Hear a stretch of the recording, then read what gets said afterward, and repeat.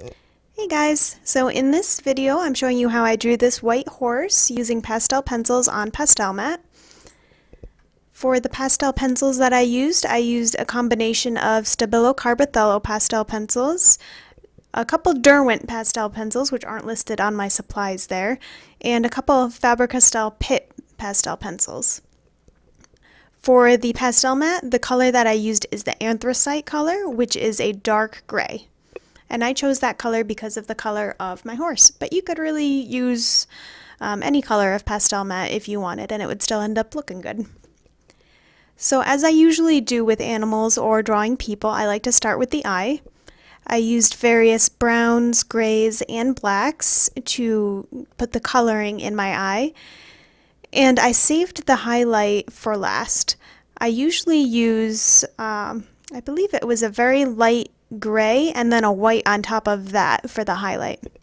You can see how I curved the highlight on the top of the eye to make the eye look more rounded.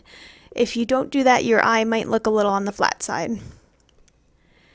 So for the coat of the horse, I am putting down a foundation layer of a dark gray, and I'm modifying that with some of my cooler grays that I have in the Stabilo Carbothello line. To get the directionality of the fur, I'm using, I think it's a gray-white color that I used for the majority of this drawing. I don't usually try to use just one color for the hair throughout the drawing, but that actually ended up working out pretty well in this one.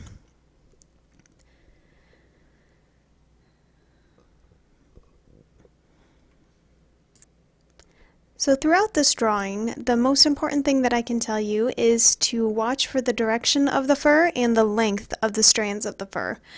I'm paying quite a bit of attention to my reference photo and seeing how long I should make those strokes and in what direction I should make the strokes.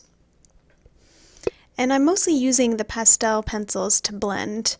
You can see me using my finger in a few places here and there, and I have a little paper blending stump as well that I use for the small areas. But for the most part, I'm using another pastel pencil to blend once I go on top with that one. But actually for this horse, his fur was a little more on the coarse side. It wasn't super smooth like some other horses that I've drawn, so there wasn't a whole lot of blending in this one, even with the pastel pencils. And he did have a couple little spots here and there, so you can see me coming on top after I already have the strands of fur down and I'm laying in some darker spotty colors. Now starting to work on his bridle here, I'm using a base of black and then coming on top with various grays, paying attention to where the highlights are on my reference photo, and I am exaggerating some of them here and there just to make it pop a little bit more.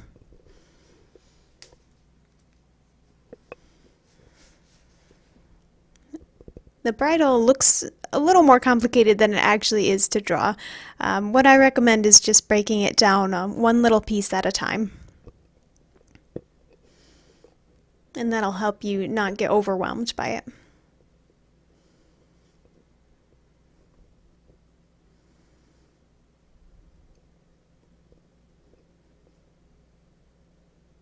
With pastel pencils, you can actually put in the darkest color first, which in this case is the black for the bridle, and then come on top with my lighter grays, and it actually shows up really well.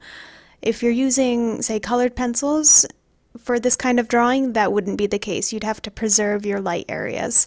But with pastel pencils, you can lay light over dark, or you can lay dark over light. They're really very easy to work with. Now for this back area that I'm working on the back of his neck, it's a little softer looking for the fur, so I didn't put as much detail back there. And I rubbed out a little more with my fingers than I did in the other parts of his face.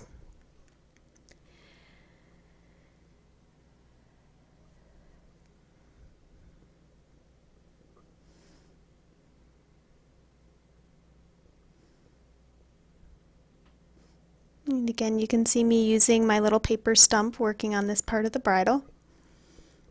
It helps a lot to get into those little places where if I tried to use my finger, I would just end up smearing everything everywhere.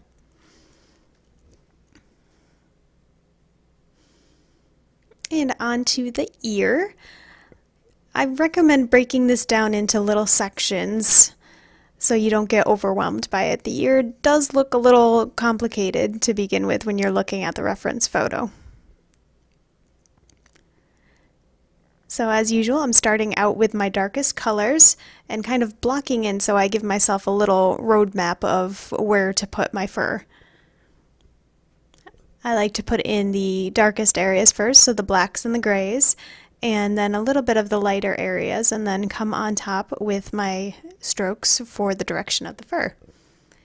So somehow I missed the recording of the other ear, but it's basically the same principle. And coming onto the hair now, again the same principle for doing the rest of the fur on his face, starting out with my darker colors, so the dark gray and the black. The black I used for blocking in the shadowed areas, and then I'm using my lighter colors, which were various grays, in nice long strokes to show the direction of the hair. And it may take you some time to get it the way that you want it to look. Hair is, it looks like it should be easy, but a lot of times it's not. It takes a little bit of practice, so don't be too discouraged if it doesn't look the way you want it to right off the bat. Just keep working at it until it looks the way you want it to. And going onto the back of the horse here. I'm going to try and leave this area with less detail since it isn't the focal point of my drawing and it is kind of in the background.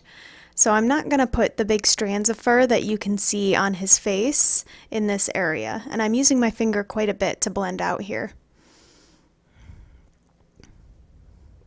And once again, I somehow hit my camera while I was working or starting or stopping the camera, so the camera is at a funny angle now, so I do apologize for that.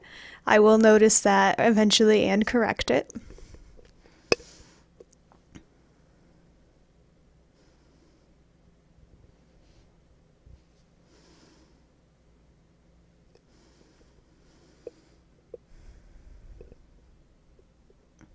And continuing to work on the areas of fur using the same principles that I did before.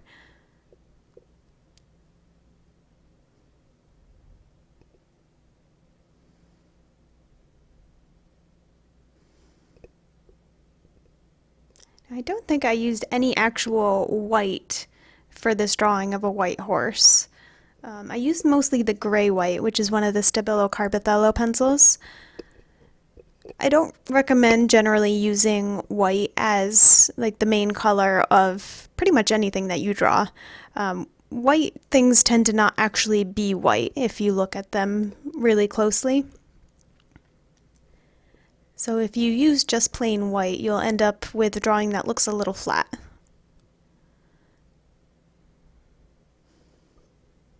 And putting in different colors for your base layer, like I do with the grays here, it's kind of a cooler gray that I'm using, will help prevent your drawing from looking as flat as it would if you didn't do that.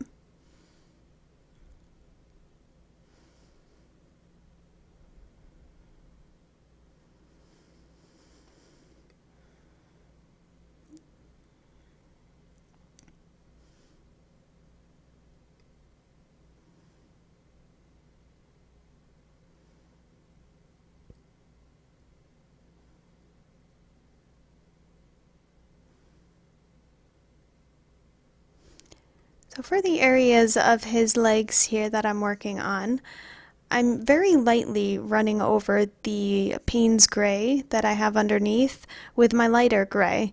And I'm trying to give the fur kind of a mottled look, so I'm not trying to get the gray white to cover every little bit of the Pastelmat. And that's pretty easy to do with this paper because you tend to need a few layers of pastel on this paper before it will actually blend smoothly.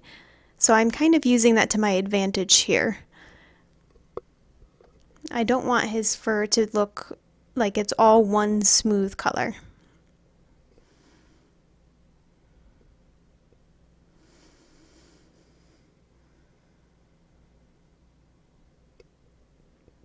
And as usual, you can see I leave the nose for last because I don't like drawing noses on anyone, be it people or animals.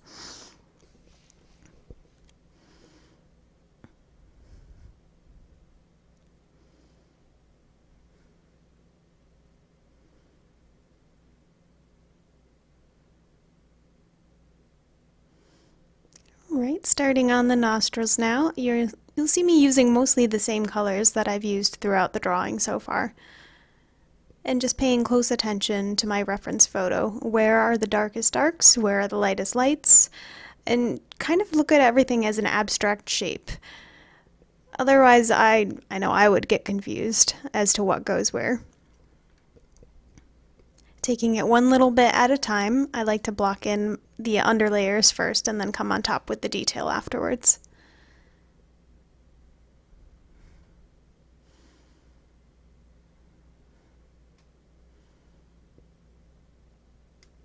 And you know what? If you don't get it exactly perfect, that's okay. As long as, say, the nostrils are where they should be and the mouth is where it should be, the other little markings on his nose don't really matter.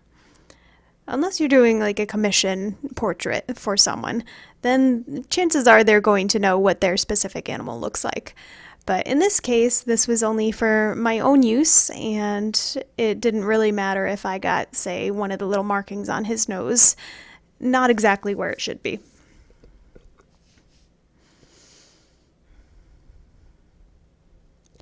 And here is the finished piece. If you guys have any questions, please feel free to put them in the comments below and give me a thumbs up and subscribe if you haven't already. If you happen to make anything similar, please tag me in it. I'd love to see what you're doing. All right, thanks. We'll see you next time.